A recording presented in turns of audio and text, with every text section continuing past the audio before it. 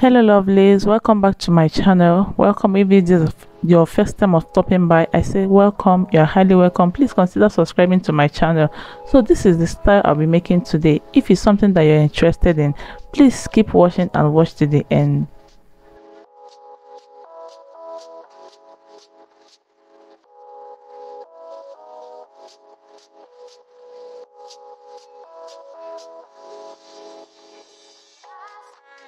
So for this style, I started by cutting the down part of it because that's where much fabric is needed before I cut out the upper part. So I doubled my waist measurement. That's the waist is 25 inches. I doubled it, divided the waist into two. That's the front and the back.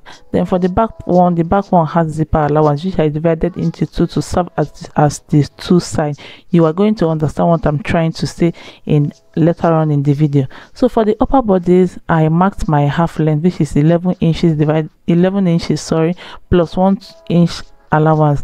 Then I went ahead to mark my shoulder measurement, and that same shoulder measurement is what I went down with for my armhole length.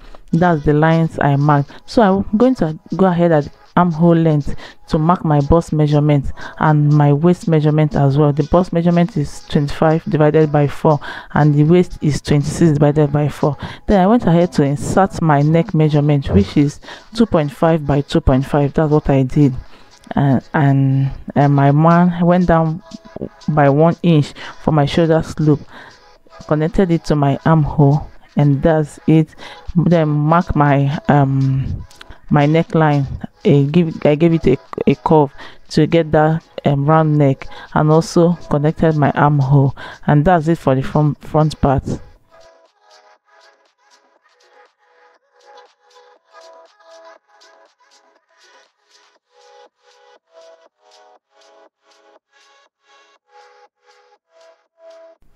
Then for the back bodies, the only difference there is the neckline, which I went down with one inch, and then the zipper allowance. That's the only difference from the front and the back part one, and I cut it out as well.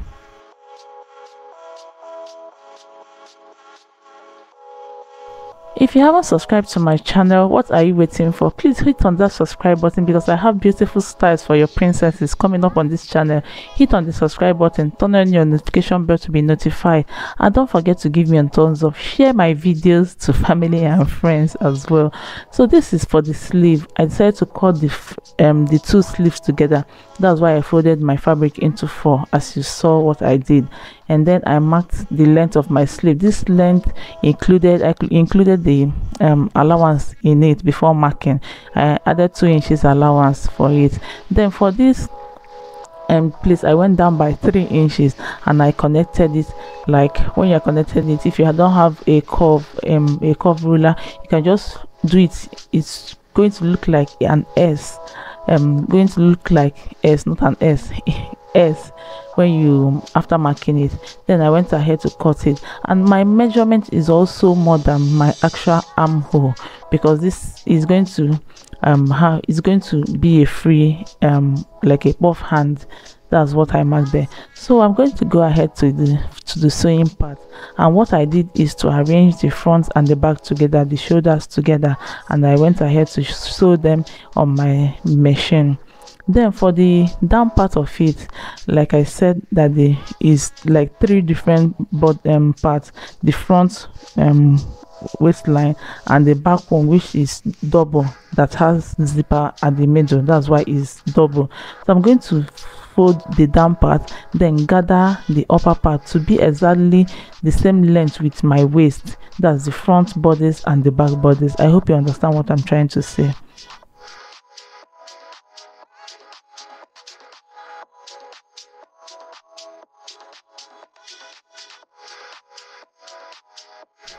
So this is it after sewing the shoulders and also after gathering the down part.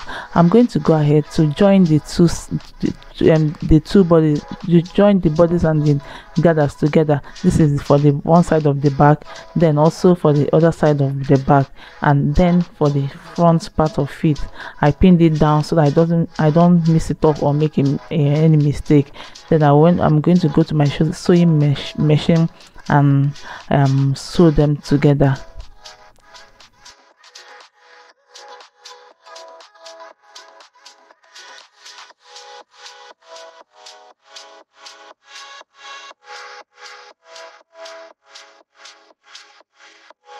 So this is it after sewing everything together. So I'm going to go ahead and cut out. So next thing I'm going to do is to cut out my collar, and for this collar I folded my neckline into two, and then my fabric, the red fabric, into two as well. I'm going to go ahead and place it on the red fabric and trace out my neckline, making sure that I have enough allowance under the fabric to cut out the length of the collar that I want.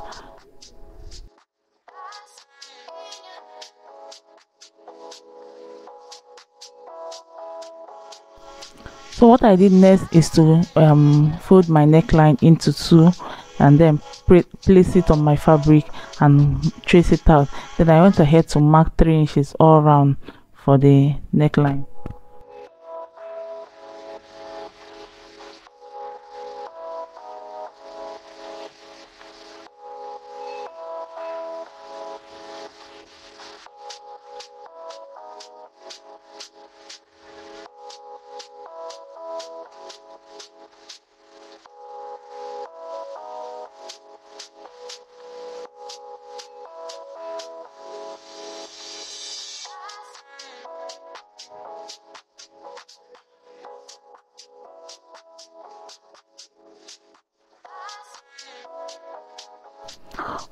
So I'm going to go ahead and sew this side, the down part together with it, including the side, and then I'm going to turn it inside out.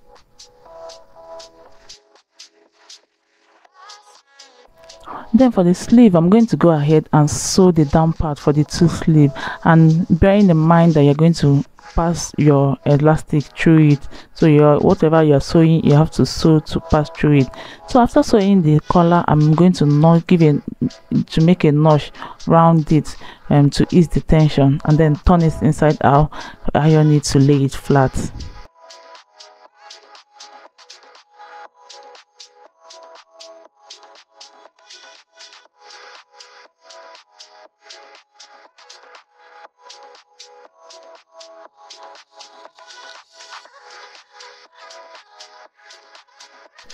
So I went ahead to get the middle of the neckline. Then I'm going to sew this first one, then turn it, and then top stitch it. I'm supposed to fix my zipper before sewing the collar, but I made a mistake and I sewed it first, so I had to start loosening it up to re-sew it. So that's what I'm saying. Then I'm trying to correct here. You're supposed to sew your zipper, you attach your zipper before sewing in the collar to avoid unnecessary mistakes. So this is it after sewing. I think by now I haven't discovered my mistake, but I'll still discover it and I have to remove it. So I went ahead to hold in the zipper allowance, the zipper side of the fabric. I'm going to leave the zipper allowance open, then sew the remaining one, and then go ahead to attach my zip.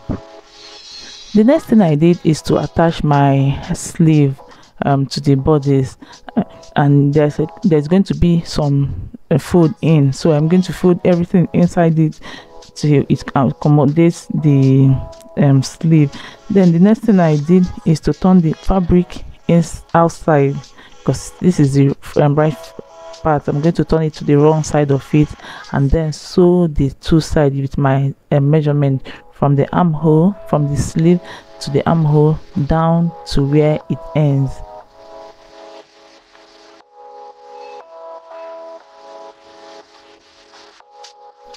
I hope you enjoyed this video. I really hope you enjoyed this video. Please give me a thumbs up if you do enjoy this video. Subscribe to my channel if you haven't subscribed to my channel. Share my videos to family and friends. Support my channel in any way you want to support it.